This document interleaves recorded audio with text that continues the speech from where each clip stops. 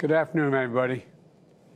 We're waiting for a few more people to get on, but we're going to get started, if that's okay with you all. And thanks for joining me. I'm here. The FEMA director is on. FEMA Director Criswell, she's on. And I'm here with my senior advisor and boy who knows Louisiana very, very well, man, and New Orleans, and Cedric Richmond. And what I'm going to do is make a brief statement here and then go through and tell you what we're doing, but then hear from all of you if that's okay. I know you're busy as the devil.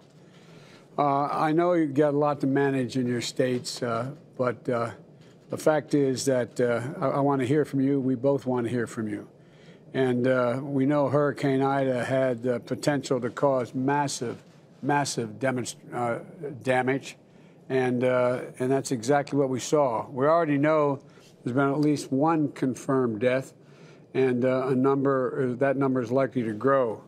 And we've got 1 million people in Louisiana without power. And for a time, Ida caused the Mississippi River to literally change its direction. And some folks are still dealing with the storm surge and flash flooding. And there are roads that are impassable due to debris and downed power lines.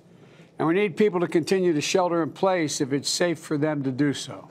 And for those who have lost their homes, states working with the American Red Cross have already opened 50 shelters in the affected areas across the Gulf Coast.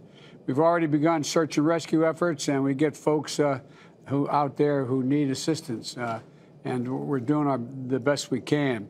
More than 5,000 members of your National Guard have been activated from Louisiana, Mississippi, Alabama, and Texas to support search and rescue and recovery efforts. And FEMA has prepositioned literally millions of meals and liters of water. They're already prepositioned as well as other resources in the immediate area. And we've deployed more than 200 generators, and we already moved into the region. They've been moved in ahead of time. And the Administrator Griswold and her team at FEMA is working, getting more of those into the area.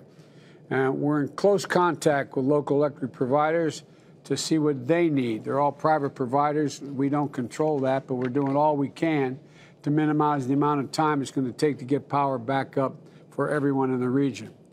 And we've been working with the electric sector throughout the night and all day today to assess and understand the full extent of the damage.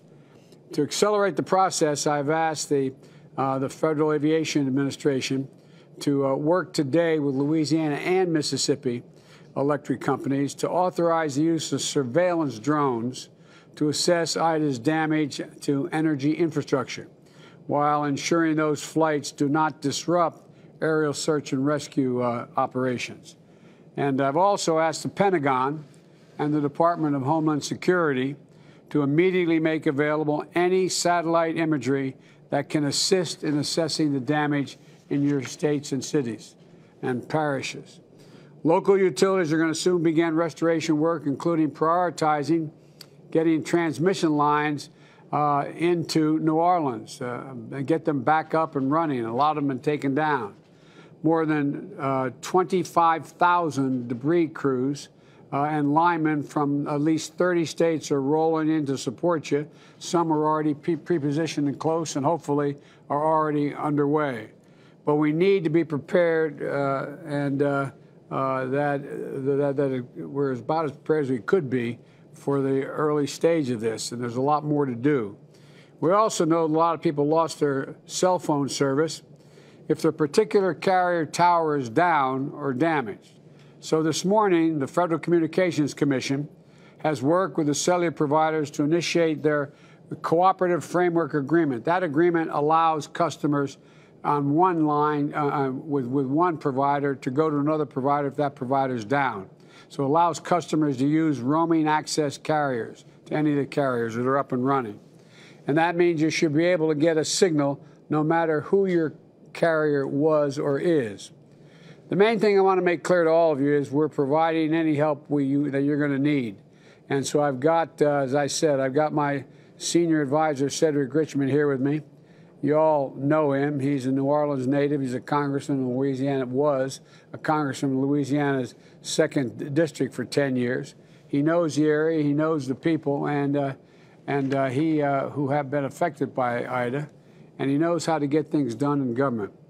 While FEMA is our lead for on-the-ground response, if there's something you needs my attention, Cedric's your direct line in the White House throughout this recovery, and I mean that. Whatever you need, go to Cedric. He'll get to me. We'll get you what you need if we can.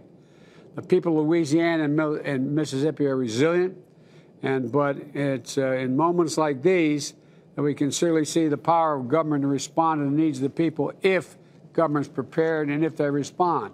That's our job if we work together. The folks get knocked down, we're there to help you get back on your feet. The most important element, though, is coordinating all the branches of government, state, local, and federal. And that's what we're trying to make sure that we tried to do before this hurricane hit. That's why we've begun working together. We're going to stand with you and the people of the Gulf as long as it takes for you to recover.